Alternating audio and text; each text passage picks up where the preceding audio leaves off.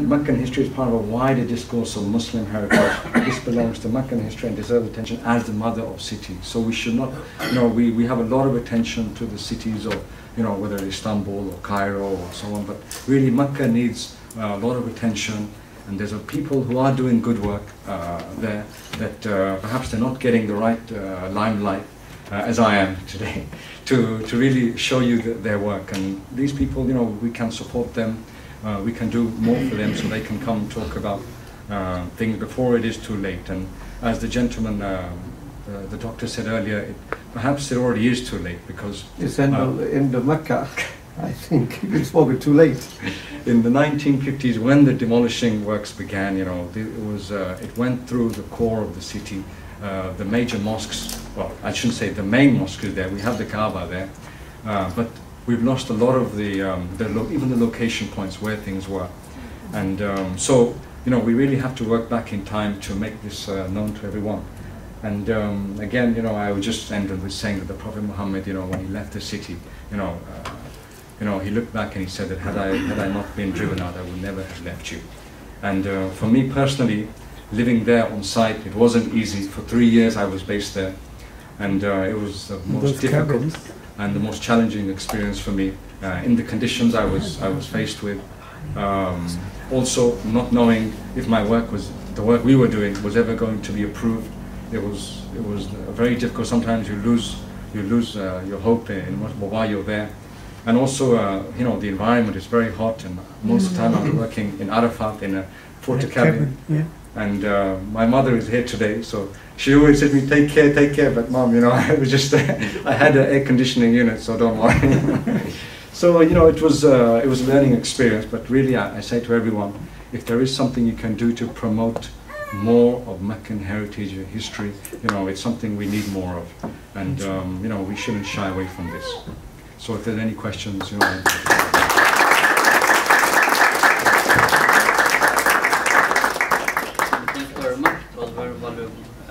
presentation. So now we have around 20 minutes for your comments and questions.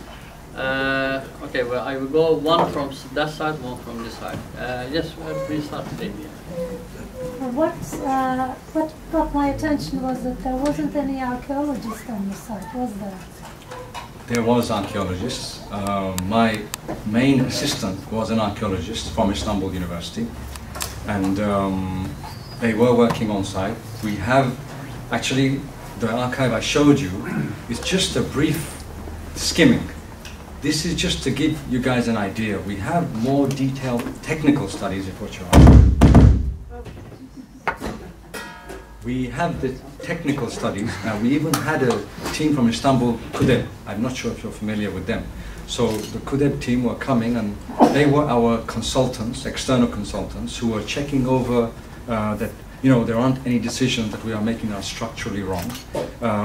They were making sure that that we weren't getting ourselves into trouble. So we did have archaeologists, but I didn't mention. I couldn't mention so much about it, but we did have an archaeological team. So I asked that because it seems to me that we did not actually see Mecca through the ages, because we don't know who did what there. Yeah. I mean, seeing all that did not mean anything to me personally, because not knowing which era, who did what, and what happened to these, well, I gather that they were just disappeared. They were wasted away. Yeah. About Mecca through the ages, I would love to speak more, if I have a chance, to have another a lecture here. We can talk more about the different, what I mentioned, the different eras of Mecca, and from what I've studied, about what was formed in terms of the archaeological history of Mecca. But this is, as I mentioned at the start, a subject which has had little or no attention, really. And this is why I listed at the start of the talk the kind of publication that we were relying on, which you could see were mainly traveler accounts, which were, just photographs, at the best photographs. So we were really restricted, and we would love to, and if you would like to be involved also, you're welcome. We would love to do more on this, and perhaps in the next symposium, maybe we can talk more about through the ages. But yes, you're right also at the end, which I think your point that yes, we have lost a lot. And when we are working like this, you're trying to fit in lots of gaps. And would you believe that the plan I showed you of Ali Bey, the Spanish cartographer, was the most accurate plan? Oh yeah, I just forgot which one in my notes. To create an archive, there is an archive, but it depends on what is available there. Sultan Abdul Hamid. Could be, and there is there is a lot more to be done. And the aim of my talk today was simply, and I apologize I couldn't go through the whole of everything, but I would never have been able to show you Mecca through the ages, all the different periods, and show you the material. Today is just to give you a knee-jerk, if you like, to make you realize that the kind of work that's gone on and what the difficulties we faced and how we overcame it. So I do really appreciate your comments. Yes, please. Samie, very good work. I must congratulate you for this. But my major concern is, since I started exposing this, working in Mecca and a person from Mecca, I mentioned in the media that this is the end of Mecca, especially when we carried out the excavation over the house of Khadija.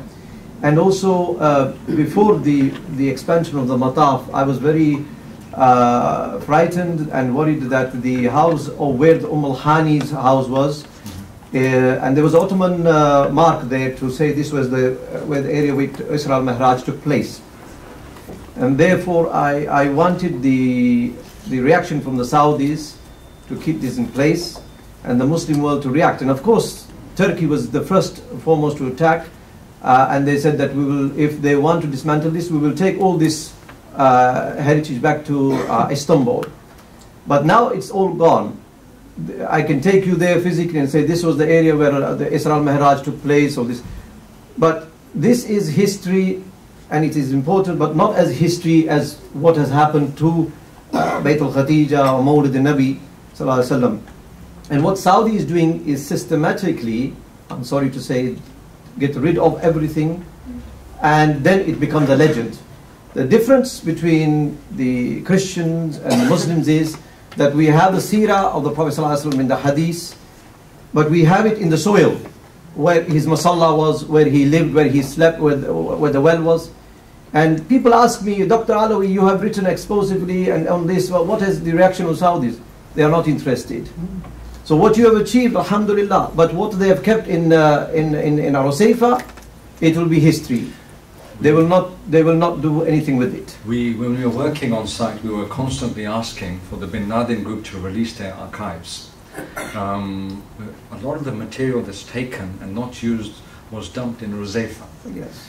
And the situation in Rusayfa, it's not an easy place to go or have even access to. So we did ask formally and informally that we could have access to the original plans. Something I will say is that not so long ago, a few years ago, there was an auction in Sotheby's in London where the original drawings of the first expansion, before the first expansion, the survey drawings were sold. So somebody had got hold of those and given it to an auction house, and it was sold off. That would have been, for us, a jewel, because we could have worked with that to understand much more about how the mosque was. So we have these kind of things happening, and can you now buy it? Can you now buy it? No, it's sold. No, it's sold. It's whether you know who actually bought it and whether further you to borrow Samie, it. what you said, alhamdulillah, I mean, for the good work that you've done. For what they are doing now, I'm afraid for the geological survey, it's dangerous for the well of Zamzam, as you are aware. It goes back 4,000 years. And if they are not careful with that, if there was an earthquake there, 6 years ago. If anything happens, we will lose Zamzam. And the next one is the Bayt al-Mawlid, where the Prophet ﷺ was born, and they are still not allowing me to excavate this and prove this is the house of Mawlid al-Nabi ﷺ. And there is some work, and I mentioned earlier, Al-Qura University do have in the Hajj Research Center, they have made some good publications. And there's a wonderful work where they photographing Mecca from the sky. So I think every period, 5 years, yes, there's a helicopter, goes and they make a survey of each side to see the progression. And now there are people there who are working, And so there are some efforts being made. Yani, I can't say not all are the same. Yani, there are good people there on the ground who are against what's happening, but it's something that only time can tell, and inshallah there can be more of it. Any question from backside? Yes. You gentlemen. Yeah. Me? Oh, is that me? Okay, thank you very much indeed. Well, thank you for your very interesting and stimulating talk. You have raised 4 questions in my mind, but I'll be very brief. If you allow me, I'll just share them with you. The first one is that I've had the benefit of visiting numerous mosques in various countries. And one thing I look for, what I call, is the spiritual quality when the building was built. I see that in the Mughal architecture and the Ottoman. When you've been involved in the Haram, okay, I have visited many times, and I've looked for, from an architectural point of view, delicacy, refinement, and what I call spiritual quality. I'm very aware of the functional needs. It's open 7 days a week, all the year round, and number of people vary from 1,000 to 100,000 and so on. But was there a purposeful intent to create a spiritual quality in that place of worship, the central place of worship for Muslims? The question is asking whether there was a spiritual intent on our part to recreate a mosque that we felt was going to be used inside the Madab. What I can say is that our team, our craftsmen, our skilled workers, they had worked on many mosques previously before, mainly in Istanbul. So they had prior experience of working in ways that maybe are not so familiar with. And I did mention we are working in the traditional way, traditional lime mortar dome. The Bin Laden group had previously made a mock-up also as a way of getting us out, because they thought they could just make it from concrete. But their mock-up was made from concrete, just concrete, and the stone wasn't Shemesi stone like we had used. They just used cladding, like a tile. So they make it from concrete, everything, they just clad the tiling. And something that people recognized straight away, when they came to our site, they said that the feeling, which is I think what you're asking, the experience of standing under your structure is very different from the one we're getting from the concrete made one. So, I mean, as an architect, I could say maybe, it's the way the material absorbs the heat. Maybe it feels a bit cooler when you stand under. But I don't know your question. There are many parts of your question, and thank you for asking. But we tried to do the best we could in that situation. The answer is no, really. I'm sorry? The answer is no, I think. No, the answer is that the spiritual image of Mecca has been destroyed by the development all the way around it. Exactly. It has become an estate building. Yeah. Marble castles. Absolutely. Yeah. It's the Saudis are actually worshipping money. That's right. Yeah. Just give me allow me to ask. Hello sir, I am Tariq, my name is Tariq. I appreciate your topic is very interesting and I like. My question is, what is the heritage of Makkah? Makkah was very desert town, about 400, 1500 years ago. And when we say, don't think about Mamluk, Abbasid, Indian, Irani, all these nations just contribute to development. Yes. And these are our heritage. Buddhas were, they are respect with them. They are desert or just were they living in tents. They were not like palaces. They like Cairo and pharaohs or Syrian or Indian or Irani. All these are contribution of our. Why we ignore our contribution? There is something I have to say firstly, that the people, the Saudi culture, they are not, I think it's not fair to say that, these people are intense. I think each region has a custom, it has a language, it has a way. And for us to say that, these people are just intense with that, I think it's wrong, because, this is the place where our Prophet, peace be upon him, was born.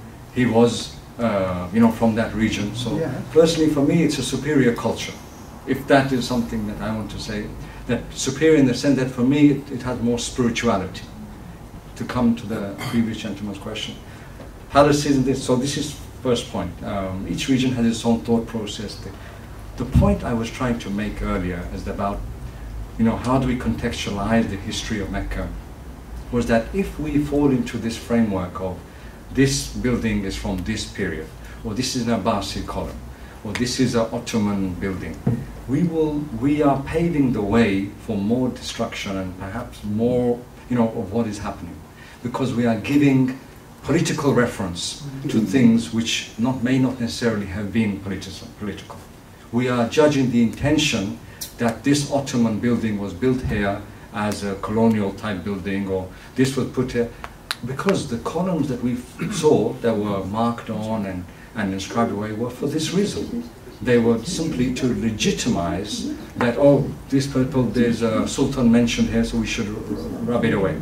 So what I'm simply saying is that so my point is that if we allow that, if we start to talk about, this part of Mecca, this is as a first step, we should understand Meccan heritage. That's what I meant. I didn't say ignore completely, but this is the first step towards many steps, I hope. And I do understand your point, and there is much work to be done, and we should be just careful of I don't like to speak bad against Saudi Arabia. It's a place I lived, and I met wonderful people, and people who are really trying good on the ground, and they are not. We should be careful, because we have this quick knee-jerk reaction, and our article comes out, and everybody wants to comment and say X, Y, Z, they're all like this. But we should be careful, because these reactions, it's like there needs to be something constructive and not just reactive and then quiet, waiting for the next article. This is what I think. Can I make a constructive suggestion? There was just one question behind, then I will come to you. Okay, thank you. Hi, I just wanted to say thank you, and thank you again for all the work you and your team done. I think there's so few people, relatively speaking, in the Muslim world that has exposure and understanding. It's purely a spiritual place, but we shouldn't necessarily separate the spiritual from the heritage. And from the brief show of the pictures you've shown us today, we've seen what a fantastic culture and what a fantastic heritage it is. Yeah. You've got columns that have come from the Roman era, probably from Jerusalem or Damascus. Yeah. You've got stylized columns which you see similar things repeated in historic Delhi, those lotus ones at the bottom. You've got beautiful paintings on the domes that we hear talked about in Medina or on the Cathedral of Sama. We've got so many things, and it shows us how vibrant, how accepting, how warm Islam is to all these different cultures and people who have contributed to the most sacred site in the heritage. And it also shows us how our attitudes to religion, or the way in which we approach our material culture with spirituality, has changed. You saw that those paintings had been whitewashed, just like in Damascus, how they're plastered over the mosaics, and how one period the attitude of design and drawing changes, and how today, unfortunately, we've lost so much in the sense that we have a mock-up done in concrete, and it's expected to have the same spiritual, same aesthetic makeup as something built from the original structures. So it's so valuable. I mean, one of the most interesting things for me was seeing those sort of Fatimid timbers that were reused in a different way. And it's showing all these different aspects of history coming together. And so I don't know, I mean, the vast majority of people here, I'm sure, are very grateful. But from my point of view, if only we saw the debt of gratitude for what you've done, for the limited time and for the difficult conditions which you worked under. We want to say thank you, and thank you again. Thank you so much for what you've done. Samie, wonderful brother. Please, two more questions. Yes, please. Yeah, thank you, Jazakallah Khair, for doing this. I'm heartened because I've seen how Spanish are recreating our Islamic architecture and everything, and very painfully. And but my question is, when do you finish your work? Me personally? Yeah. So for me, I worked on site and I ended my work there in 2016. So June 2016, I ended my work there on site. Exactly. And for a number of reasons. But you know, it's not so. Now the Bin Laden group, there are some problems. So now it's the region, and you know, it's going to be a bit of a problem, and many, you know, many of my staff have all left, and so we're all, you know, we're off-site at the moment. But I do hope that one day in the future to actually go back, you know, because I really think there's a lot to be done, and especially in Medina also, because new projects are being announced in Medina and changing all the time. Whilst I was there on site, I was asked to do a survey of Masjid al-Anbariya in Medina. I don't know if people are familiar with this. So I traveled to Medina and I put together the surveys, and the idea of, there was an idea that potentially this mosque could also be dismantled and rebuilt in a new location, because there was a highway that was being planned going in that. So, you know, naturally you pick up the mosque and put it. So I do have intention, I hope in the future, to return, and please, you know, do make dua for me also, and, and you're welcome also. How could you help brother in excavating Maulud? How could you help him to get the Saudis agreed on?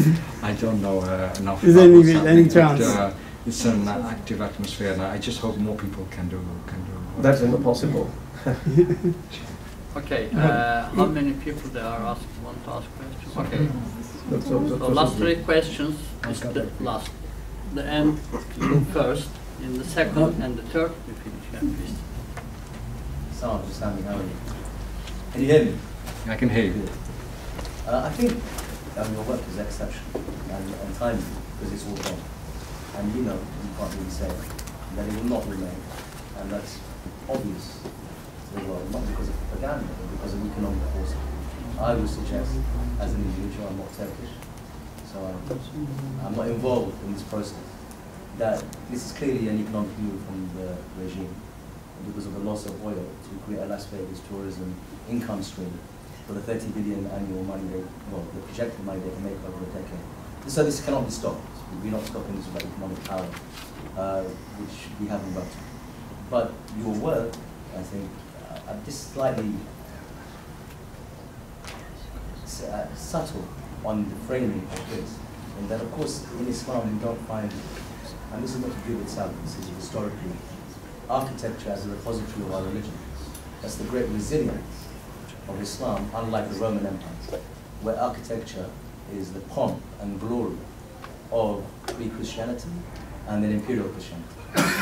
And I think that's the resilience, which I'm sure you recognize in the holy site of Islam. It's a very Orientalist framing to imagine architecture as the essential expression of Islam. That's why there's 2 billion Muslims, because this is the resilience and the revival of Islam. But the architecture, which is a very important aspect of Islam, question or so, can you hear me? Yeah? Good. So why this is important is because the legitimation of this, so the Ottoman Empire's protection, despite its problems, of Makkah from such a far distance, is represented in your architectural finds. And in many ways, one second, the removal of that is the removal of the notion of the nature of Islam, which is not a Middle Eastern religion, and is not an Arab religion. That's clearly stated in the Quran. Arabs understand that in traditional Islam. And this is an upsetting and troublesome thing, because, I'm going to ask my question, because really the issue isn't the destruction of what we know is already gone, but the destruction of history. And history not as only the artifact, which is what you do, of course, vitally important and important for everyone to know, but the history of how we got here and where we are going. And I think that cannot be resolved by the notion of being, being very cordial with what is going on. But what I would like to ask is, what did you find out, if you can tell me, I know you wanted to of the destruction of Medina? And what are the plans and what has gone on with regard to construction of buildings? But that is the capital of Islam after all, Medina. Makkah being the heartland and the first city of worship, but Medina the capital of Rasul's capital. Sorry, what do you know about the destruction of that region? I finished. Thank you. Okay, thank you for your question. Firstly, Yani, it's your understanding. I do understand your point, which you're trying to say, that the Roman Empire, the art being the central focus of the expression of the ideals. But what I was talking about by us not having the architectural framework what I meant, and I'll clarify, and I'm sorry if I led some people to understand otherwise. There are some, this is the new plan of the mosque. There are key problems which would be understandable if we could have studied the previous typologies. And I can name them here, but I don't want to say it. There's a camera here also. But there are key problems. And if we could have had an inventory, an archive, a study, not as a promotional, or we have an archive, but simply to stop us from repeating the mistakes. So that's what I meant. In regards to your question on Medina, what do I think? What do you know, if you can tell us, about the construction that is publicly known, so I'm not asking for secrets, of Medina, which is the capital of Islam in terms of Islam is buried there, and the history of Islam's power comes out of Medina. And if there is a view for modernization on an American pattern, Medina is next. I don't work for Saudi or Turkey, I can say it. That is inevitable. It is to come. They're finished with Mecca, they are coming to Medina. Masjid al-Nabwi, we know and that the surrounding environment, so not just the masjid. Of course. Our sites of interest in Mecca and Medina, you know, as what do I know of what is going to happen there? To be honest with you, I don't know so much, really. And you're winking like I know something special. I don't, because the plans are changing. You know, I do know that there were only 3 years ago, there was an intention to make the Bab al-Salam area wider, so the sisters could access it also. Again, plans were drawn up, designs were done, and then there was a new plan change to have a new mosque within the Medina mosque. That has gone. Then the recent expansion project has started, then stopped, and started again. There's also the famous 7 Mosque project, who stopped and started. And actually, to tell you something, my goal was to live in Medina, and I would love to live in Medina. But it got put on hold, and I find myself back in London, facing you lovely people. So next question. I haven't been negative in the sense. I was mainly concerned about what surrounds the Kaaba. Of course, it's the spiritual space of Islam, the capital, the spiritual capital of Islam. And Medina is really the secular capital of Islam. But I have 2 suggestions to you. I mean, wonderful work you've done, don't misunderstand me. One is actually to create an archaeological society for the site. Second one is an architectural heritage society. And both of these should be linked to the highest authority in Saudi Arabia, whether it's the Prime Minister or the King and the religious authorities. And nothing should be done to the Kaaba without the approval of them. And I think that is really the only way forward. Otherwise, there are some influential people, like the Bin Laden family, would actually go directly to the king and ask for permission to do something. As for the dome, in fact, there was a reconstruction of a madrasa in Sana'a, and it had won the Aga Khan Award for architecture. And that one, they actually used the lime. And the beauty of the lime is that it actually expands and contracts according to the weather, and therefore it doesn't develop any cracks at all. The concrete would develop cracks, and the brickworks will develop cracks, and that is very sad. And my concern really is what's happening around the Kaaba. These horrible developments should be demolished, and nothing should be built around the Kaaba for a mile, so that people would walk 15 minutes to the Kaaba, and if necessary, the disabled and the infirm and the young people could actually use electric cars, and that problem would be solved. By the way, I've been to Najaf and Karbala and Qadimiyya, and they actually use electric cars from outside the shrine for about 10 minutes walk and bring them in here. And that is an ideal situation, really. What's happening around the Kaaba would never be allowed in St. Paul's in London. True. And yet, the Kaaba is far more important than St. Paul's. Or in Vatican. Or the Vatican. And of course, Jerusalem is being destroyed as well by the Israelis, very sadly. But that's a different question altogether. So, The last question is Well, they are saying that if the Israel can destroy the Jerusalem, we can destroy Kaaba. That's what they are doing. I was a bit disappointed because original picture was rectangular shape, very big space and so on, and then to put a tiny round thing in the center around Kaaba and so on, you know, you got rid of a lot of space there. Was that to build hotels and develop the area for more people to stay? I mean, it's so small. The circular it's nothing structure, like it the was. circular was temporary mata. It's been removed now. It was just simply while construction was going on to create more space. But I do understand your but point. it's nothing like what it was. But this towers must be demolished. Yeah, this was something that we really fought a lot to.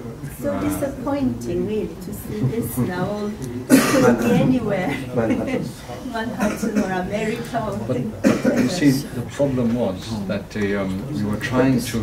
What they wanted to do was they wanted to keep these same column axes going all the way back into the project. So, for that reason, this was why the shape was changed, and I do understand your points. It was, I don't agree with it, but it's something that we've had to work with. And something I just want to mention, if anybody wants to have a look, I have my my hard work in my sketchbooks that I worked on. So please, you know, pass these around. You can have a look at my, you know, the kind of thing, my sketches I was working on, things I was doing. The last question. Yeah, one last question. well, okay, yeah, please. Well, as far as we know, Saudi government has demolished lots of heritages, including Egypt, castle from Ottoman Empire, and the train station in Mecca. Is there any heritage left in Mecca? Not demolished. There is very few.